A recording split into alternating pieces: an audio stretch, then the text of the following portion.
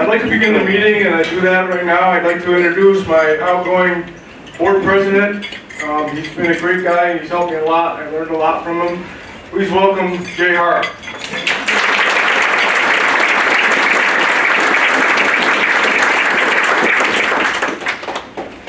Well, good afternoon and welcome to the 23rd PEGTV annual meeting. Thank you all for coming. What I'm going to, just tell you a quick thing here. I have worn glasses for 40 years. And last December and January, I needed to get cataract surgery. So I could, before I had cataract surgery for the last 40 some years, 60 years, I could see close up. But I couldn't see out here. Well, they asked me, what do you want to do? Do you want to see far or see near? So when they put in the cataracts, I said, well, let's try something different. So let's just say, you all look great. Last year's crowd was a little sketchy looking, a little blurry, but you all look great.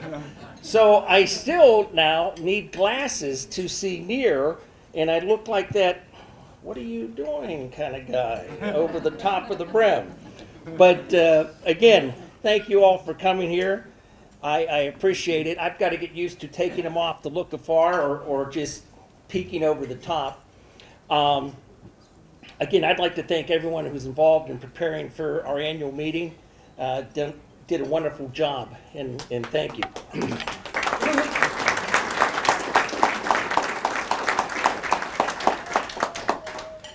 I would like to just take a quick moment to just reflect on the 7 years that I've been with PEGTV as a member of the board of directors.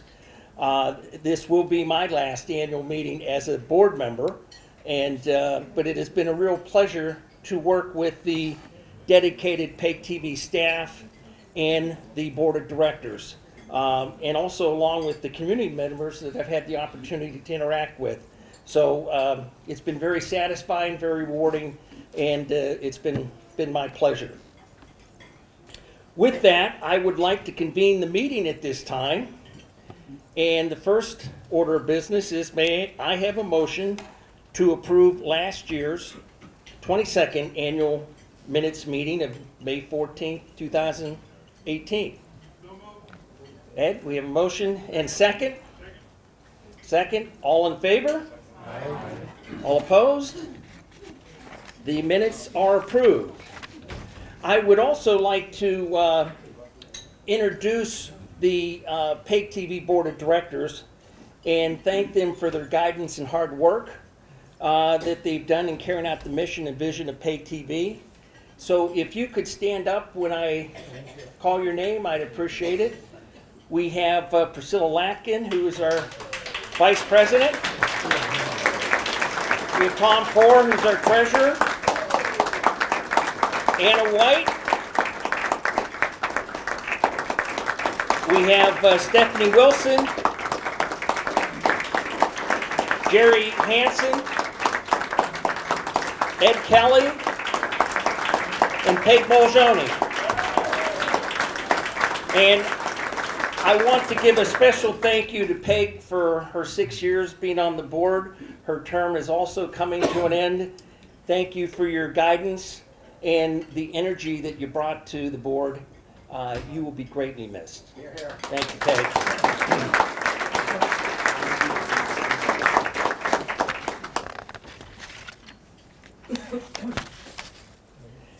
And with that, I'll introduce Tom Poor, who will give the Treasurer's Report.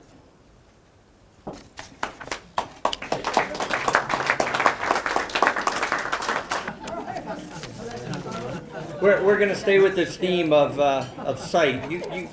I have never had cataract surgery, and you've all looked great to me each and every year. So all of you that come back again and again, you look great. But I can't see for squat up close.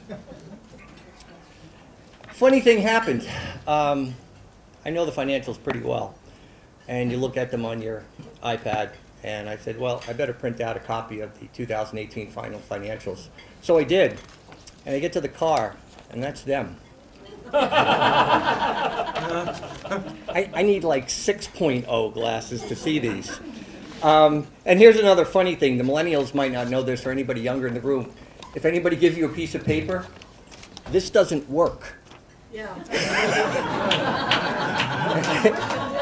I tried and tried with my fingers, and it still stays the same size. So paper doesn't have the same abilities that our phones have. So having said that, I will try to do most of this from memory because this is going to be kind of useless.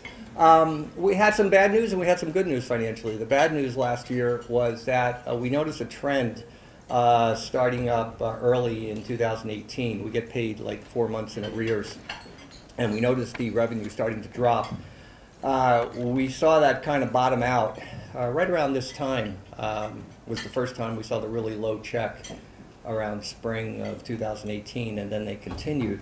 We had just assumed that it was a result of subscriptions being down for cable television, but as it turned out, it wound up being mostly an auditing thing in which Comcast had to reprice when they bundled services because they were doing so much TV alone. When they started bundling it, it actually lowers the price for people. So they weren't lowering the access fees. And so what happened is they passed that savings onto the consumer, which is a good thing, but unfortunately for us, we wound up with less revenue. Not just us here in Rutland, us everywhere. So it was actually bad news, but good news. The bad news was obviously we're operating with about 8% less revenue.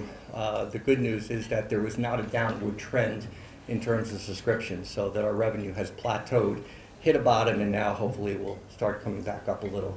The other good news is that we didn't suffer a loss and we didn't have to lay anybody off, although we did have to downsize our staff. At the time we had a couple vacancies and we had another person who was leaving. They were all from our Access show. Access was something that we've been doing for years, above and beyond our mission. And so what we did is we decided until we could see where our revenue was going to go for the future, we put a hold on those positions, and they're still on hold. And again, we're watching. Right now we have a balanced budget, but we'll see. We'll see where the future goes, and Tommy, maybe say a couple words about that later on. And with that, the only thing I have to say is that we did produce an $85,000 surplus. Most of that came as a result of those savings in salaries. We saved over $100,000 in salaries that we had budgeted. And even though we took about a $60,000 hit on the income side. So the financials came out fine. We have a balanced budget for this year. Again, the good news is that we're not on a downward trend. We seem to be plateaued, and I hope that we're here for years to come. Okay, that should do it. Thank you. Thank you.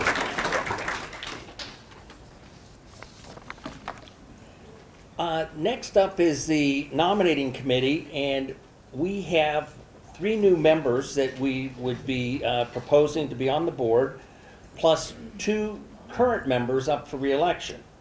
And the proposed new board members are Jim Boughton, Steve Dardek, and Terry J.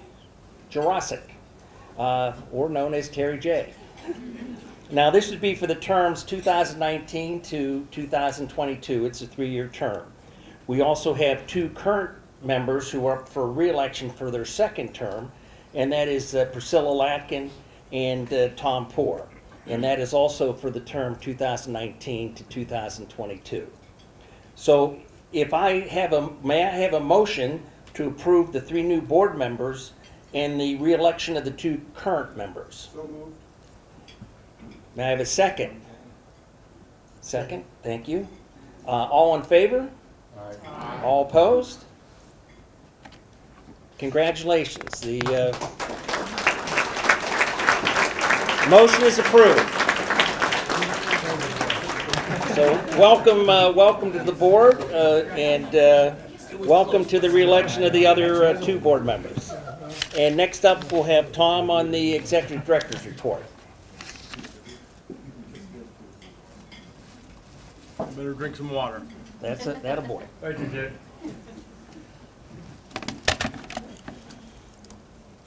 All right, now I'd like to introduce the staff. You can make yourself known if you're still in the room. I'm in a good mood tonight because I'm the only one that didn't watch Game of Thrones. Apparently it didn't end well, I don't know. I'd like to start out, this fellow here has been with us since October 1999. He fills a dual capacity as the Associate Director and Channel 15 Coordinator. Chris McCormick, right here.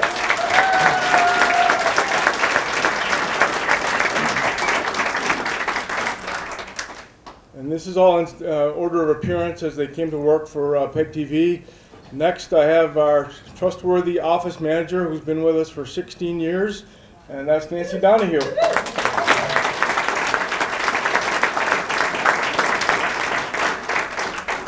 Our technical coordinator has been with us for 6 years, and that's Daniel Appelt.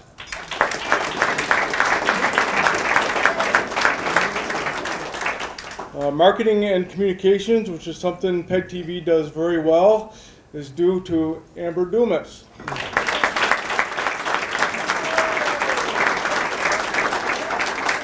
She's been in that capacity for 2 years now. Channel 21 coordinator has been with us for 4 years, Chelsea Tice.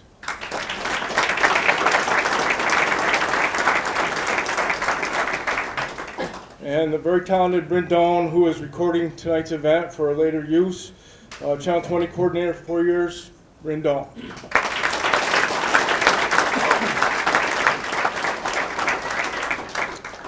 And on program development for 4 years, Missy Delahanty.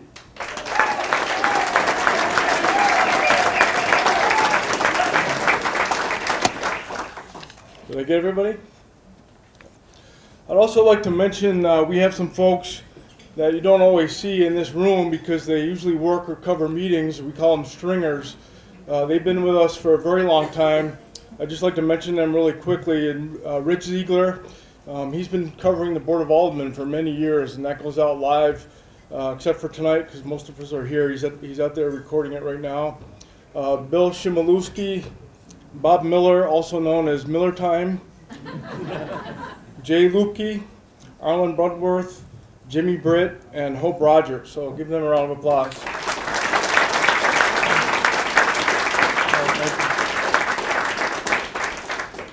I'd also like to thank the Vermont Access Network for all their work. All the public access stations in Vermont, they're all under one umbrella. And Kevin Christopher, the president, they've done a marvelous job of keeping tabs on everything. There's a lot going on. I want to thank the Rutland County delegation, all the members that are in this room today. I was up at the State House in February, and you folks were very accommodating to me, so thank you for that.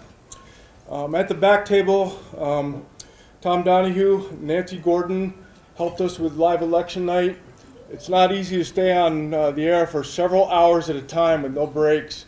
You guys do a stellar job, and I appreciate that very much. Thank you.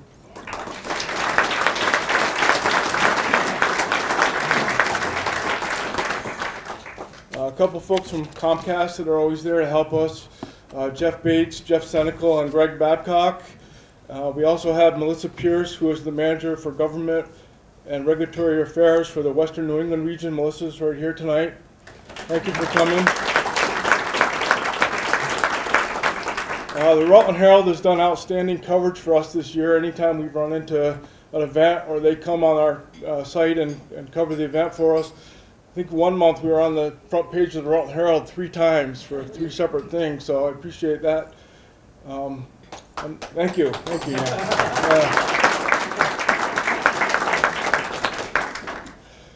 The Wilson family, who I know you're kind of familiar with, Stephanie is on our board. I got to give them special mention because Stephanie and Andrew help us out with the live Halloween parade every year. We couldn't do it without you. If it wasn't for Stephanie, you'd be hearing just my voice on the air that night. Thank you. On another note, Stephanie also hosts this program in the studio called Pet Partners. It's produced by the Rutland County Humane Society in conjunction with the Wilsons. They just celebrated their 60th anniversary, and they've been on the air for almost a little over 20 years now, right, Steph? Yeah, so wow. Congratulations to that.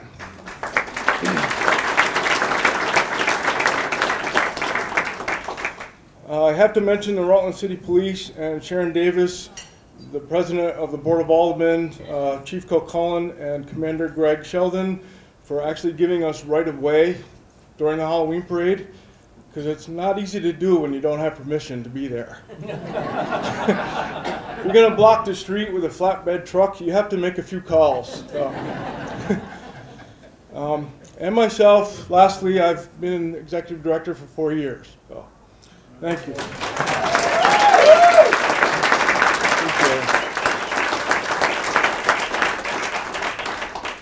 I want to also thank my outgoing board members, and I want to welcome my new ones. Jay Hart has been my treasurer, my vice president, my president.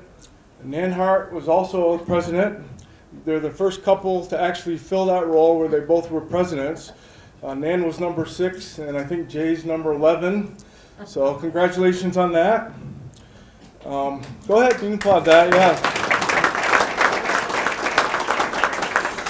I'm not going to comment on who was the best president or anything like that. I think you actually brought Jay aboard, didn't you? Yeah, so that worked out for us. Peg Bolgioni. She thinks she's leaving, but she's not, because your name's on the building. So, 2 consecutive 3-year terms. Congratulations on that. But I know where you live. I go by your house often, so she'll be back. PEGTV can be like the mafia in that way. You can't really get out. A couple things you may have noticed on the stadium cushions. We have a new logo this year. We worked very hard for that, and I want to thank Liz Tom-Suden for her work on that. We've gotten great reviews on that. We have a new sign, new apparel, so it was time to update that a little. A brand new weather map, which was needed, especially in this springtime. We've been having all this rain, so we like to remind you that it's been a rainy spring. We also have a new video player to help out folks that like to watch us on their handheld device when they're driving. We wanted to accommodate that. And we've also hit our 25th anniversary because we were actually incorporated in 1993, so we had a big open house to celebrate that. We changed the map a little bit. In the summertime, we acquired the town of Pollitt, so configured a little bit, so congratulations, yeah. The town clerk of Pollitt is actually right here at this table, and she also happens to be my sister, but I had to make more than one phone call there. It wasn't just that. We've had a few challenges over the year. Of course, you may have read about the ruling that FCC was proposing. We do have some folks working on that. Chairman Pai of the FCC is actually being distracted now with a robocall, so hopefully he turns his attention to that, because that is actually a bigger problem in my book. So we're still fighting to get on the interactive program guide, and we're still working things out with Comcast in the state of Vermont, so we'll keep you posted there. I want to thank everybody in the room that wrote a letter to the FCC, because the last time I checked, they're up to 8,400 letters, so thank you there.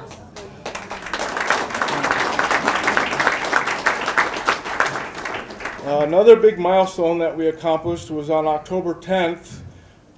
We went live from 2 different locations at the same time for the first time ever. And I got to tell you, I was holding my breath on that one, but everything came together, and we broadcast from Channel 15 in the studio and the Paramount Theater at the same time. We did the Royal Pumpkin Pageant live in the studio at the same time the gubernatorial debate was happening at the Paramount Theater. So that was quite a milestone. Yeah, thank you. And it's really due mostly to the wonderful staff we have, because it's like a hit band. You know, I go out on the street and everybody has their favorite. I hear different feedback from all these different organizations, and I can't ever guess who they're going to say. It's either going to be this one or that one, and sometimes me. But that's one thing about PEGTV, is the cohesion of the staff when there's an event, and we have amazing support from the public. As you can see tonight, we have record attendance at our annual meeting, which is fantastic to see, and I thank you for that.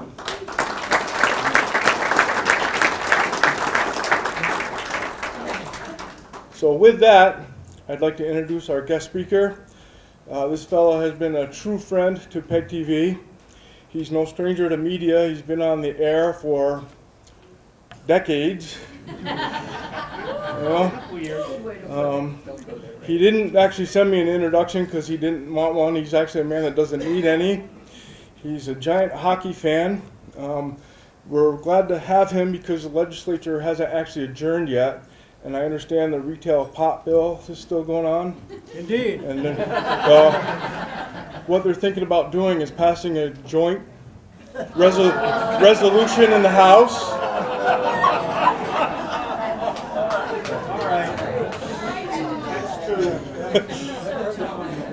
So, high time I introduce him.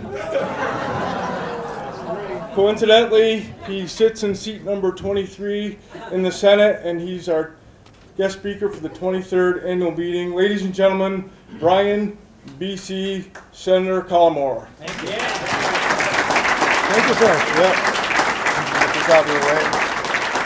Thank you very much. It's a pleasure to be here tonight. I want to thank Chris for not sitting at my table. We would have resembled the human exclamation point. As you can see, I'm rather vertically challenged. I want to speak about how government works in Vermont and how that intersects with PEGTV.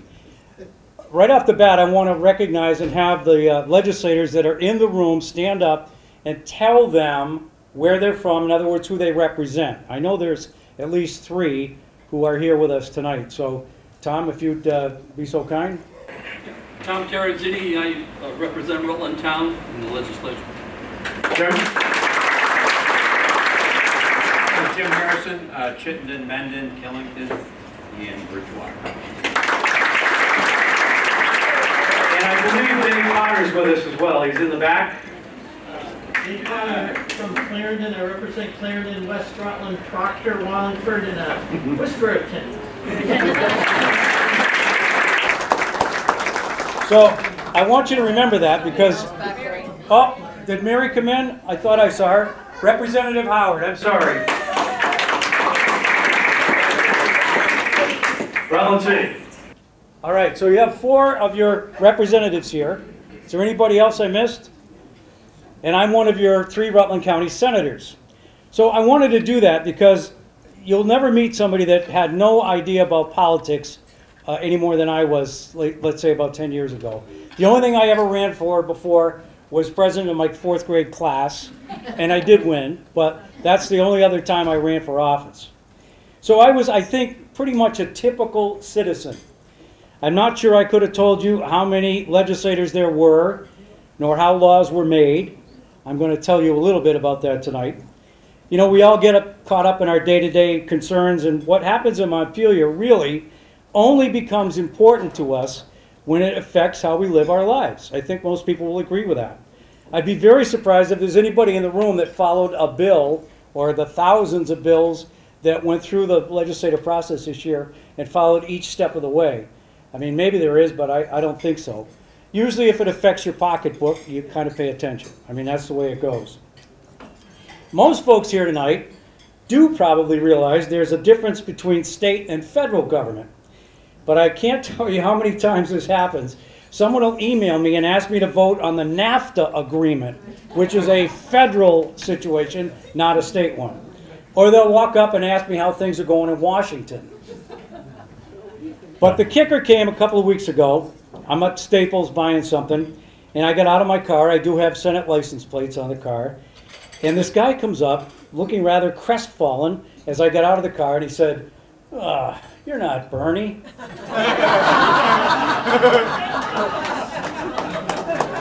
So I explained I was a state senator, not a U.S. senator. So here we go, quick lesson. Some of this you'll remember, some of this you won't. It doesn't really matter, I guess. Anybody know how many legislators, how many House of Representatives there are in the U.S. House? 435 is the correct answer. How many senators? 100. Every state gets 2. Anybody know what the deal is in Montpelier? The total of the 2 bodies? 180 is correct. Very good. There's 150 in the House and 30 in the Senate. And Vermont was a unicameral state, which means one body, until 1836. And it was the House of Representatives that actually created the Senate. Vermont didn't have a Senate till 1836. And until the 1960s, the Vermont legislature only met every other year. Many think that would be a pretty good idea if we went back to that. I might be one of them. But I think it's important for you to know, when you want something to become law, you either have 4 or 5 people that you can reach out. So the House is comprised of, in many cases, single-member districts. Tom, for instance, Terenzini, represents Rutland Town himself. And then you have the 3 senators. So you have 4 people that you can reach out for. There are multi-member districts. Jim's one of, Dave Potter's one of those, where he has a seatmate, so there's 2 + 3 is 5. So you have either 4 or 5 people you can reach out to whenever there's something on the docket that you're really interested in.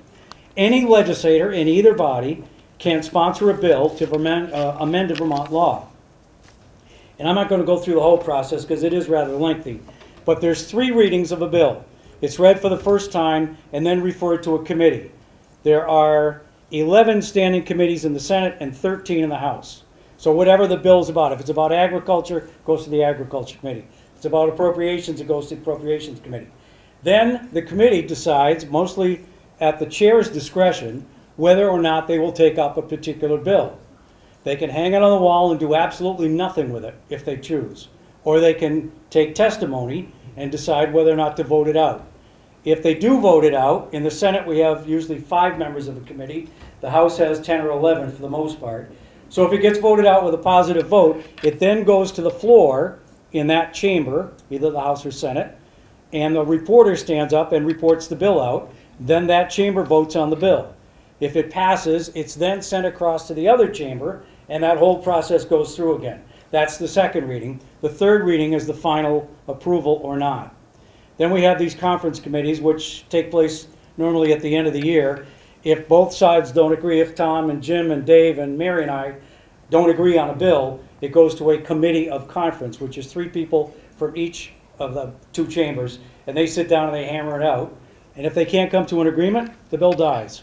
And if they do, whatever comes out of that conference committee becomes law, or at least it's then sent to the governor. I know this isn't really fascinating for a lot of people, but I love it. I really do. I love being up there. So the governor then has a chance. He or she, or a decision, he or she can either sign the bill into law. Most bills become effective July 1st of that year. The bill can become law without the governor's signature, or he or she can veto the bill. I can tell you right now, I think we will be back in June for a veto session. The governor's indicated that there's a number of bills that he doesn't agree with, and we'll probably go back up. In order to override the veto, in other words, say to the governor, sorry, it's still going to be law, you need 2/3 vote in both chambers. If one of the chambers doesn't sustain or doesn't get to the 2/3, then the veto is sustained, the governor finds agreement, and it does not become law. So that's the process.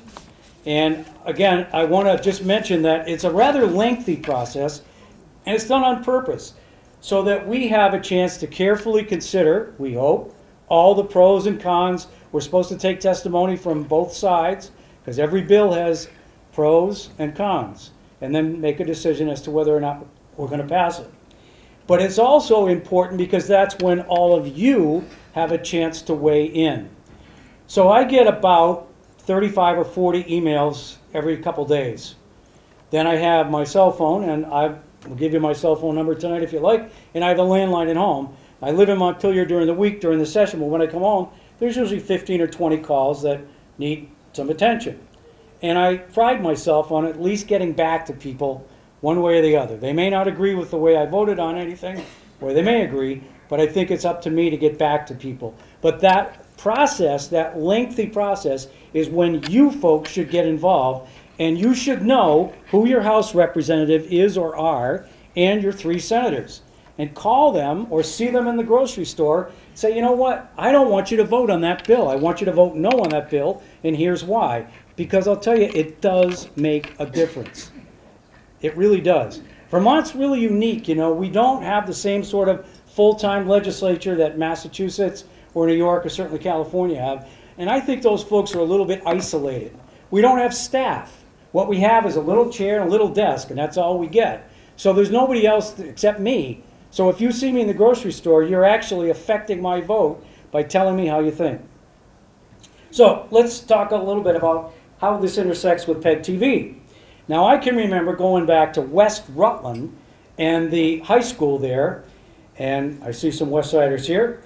I was in a classroom on the second floor with Joe Crowley at one point. Some of you may remember Uncle Joe.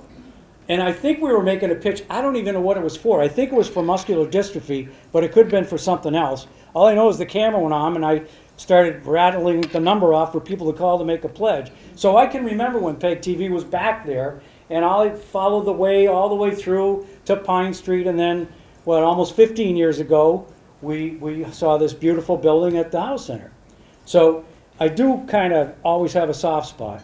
But right from your vision statement is the answer to how a connection is made between government and PEGTV. So your statement says that you're looking to be, quote, the highest quality public access stations in the nation, championing on engaged, connected, and informed community. And that's how you do it. So to the entire staff, I know you all got introduced before. I know there have to be days and nights when you wonder whether covering one more aldermanic or select board or school board meeting really is going to make a difference or not. And it does. It really does. Or whether a local sporting event or a talk show will matter to anyone except the people that are there, basically. But it does matter because you are keeping people connected and informed. So I want to thank you because I know how hard you work. And I want to thank the board as well for the support and guidance that you show to the staff all the time. I think it's really important. You know, Tom mentioned we did battle back with the FCC. They seemed determined to make changes which would affect in a negative fashion the funding for this group. And for the moment, it looks like that effort was successful. It's sort of still there, but it's on the back burner. And as Tom said, there's a whole bunch of other more important, let's hope, things that are going to occupy their attention. But I also want to make you aware of something that happened on the Senate floor on Friday. The bill was a House bill, H513. It's a bill which supports broadband deployment.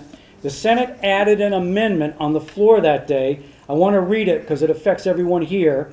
And when this does become law, and I believe it will, in fact, I believe the conference committee came back today with a positive indication on this. So it will provide at least a vehicle for funding considerations if and when the FCC ever does kind of rear up its head again. So it was a PEG Access Study Committee that was attached to this bill. And it says there is created a PEG Access Study Committee. Committee shall consider changes to the state's cable franchising authority and develop for legislative consideration alternative regulatory and funding mechanisms to support public educational and government access channels and services to communities across Vermont. So I think you can see that we do care up there, and we're going to be with you.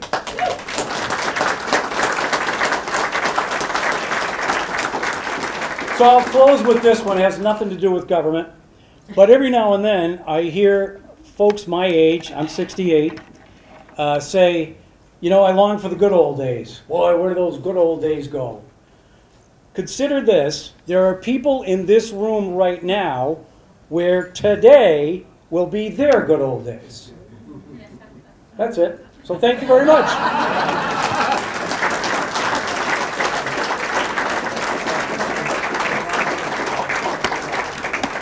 Thank you, Senator Kalmar. One more time, Senator Kalmar. Thank you.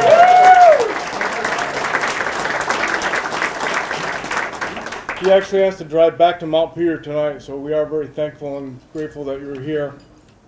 I did have to go to the State House on February 20th to meet with everybody and explain what was going on with public access. And Brian took the time to show me around because I had never been in there before, and it's amazing the amount of access that you have to the place. You can essentially go wherever you want. And I got lost because I don't know if you've ever been to Montpelier, but they named every single room after Ethan Allen. Even the hotels. So, like, you know, where's Ethan Allen Annex B, Brian? Do you know where that is? He showed me, it's right by the statue of Abraham Lincoln. So I found the statue of Abraham Lincoln, but I never did run into the statute of limitations. So. I was going to get my picture taken next to it.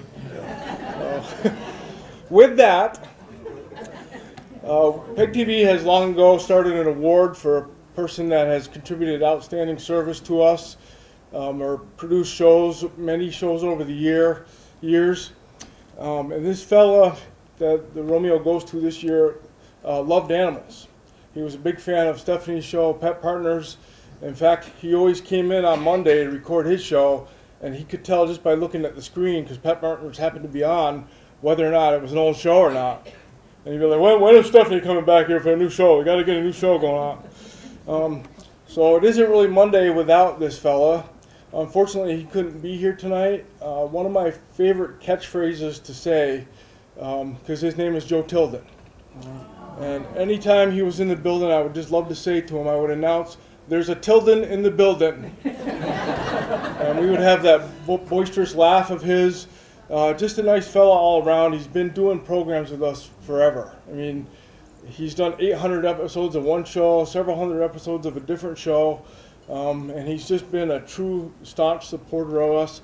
So the Romeo Award this year goes to him. So, thank you.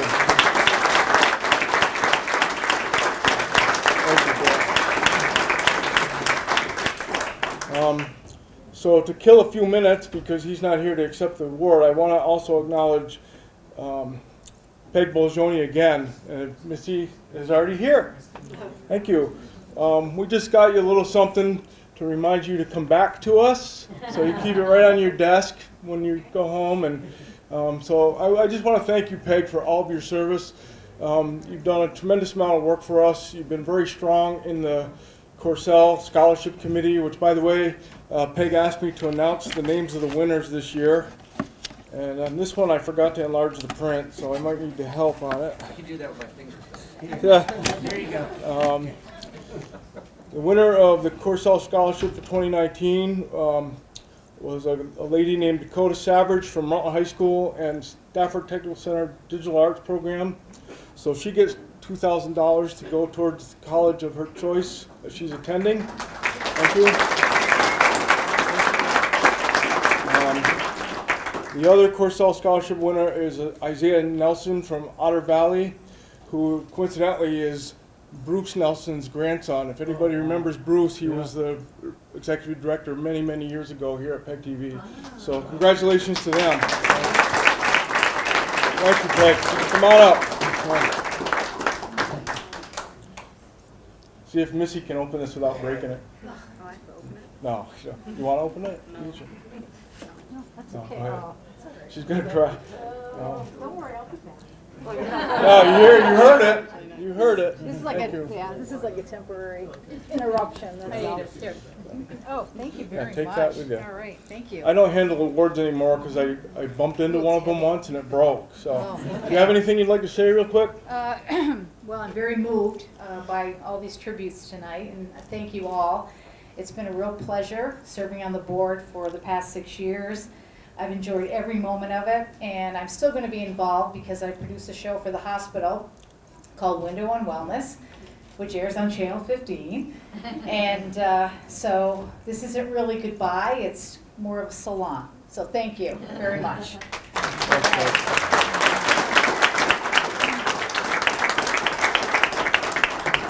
Affectionately known as Peg Bon Jovi. And lastly, I'd like to recognize my outgoing board president, Jay Hart. He's outgoing in more ways than one.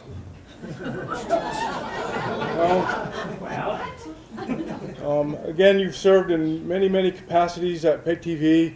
You've worked many years at John Deere, who, by the way, their colors are green and gold. I believe you're the gold part of John Deere, even though it's technically yellow and it's gold. So we got you a little something too. It's a little smaller because I know you're moving. And at our Christmas party, you were talking about all the stuff you're trying to get rid of, and I didn't want this to be one of them. So we got you a little something for you.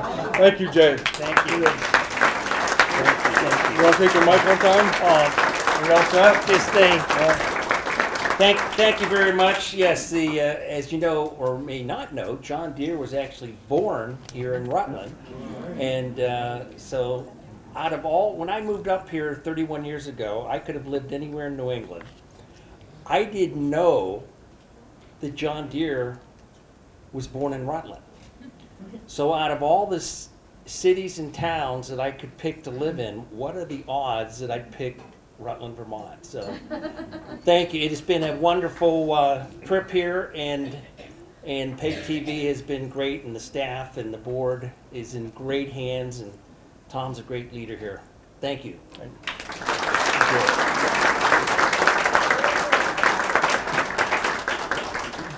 And if you actually haven't seen our facility, it's Building 24 right over here in the House Center. Please come over sometime for a tour. There's usually someone there that can just give you a tour impromptu, so you don't need an appointment. It really is a very nice facility. People that have been all around the state to other public access centers refer to us as the Empire. So, and it took a long time to get there, because when Brian was talking about the old days, and we used to drive around in a van, an old Chevy Astro that smelled like gas, and so we really have come a long way. I want to thank you again for attending. I really appreciate seeing everybody, and it's really been a pleasure to serve you. And please call PEGTV. We don't actually have a crew right now that goes out and covers events, but that doesn't mean that we can't. So if you do have something you want covered, we can't always accommodate like the access team could. But if you do have something that we can kind of work on, just let us know. We're always glad to help out when we can, or maybe we can find somebody to cover your event. So with that, thank you very much. Stick around. There's going to be dessert out here. I did order the apple crisp, so I hope it's there. And I'll hand it back over to Jay to adjourn the meeting. Thank you very much.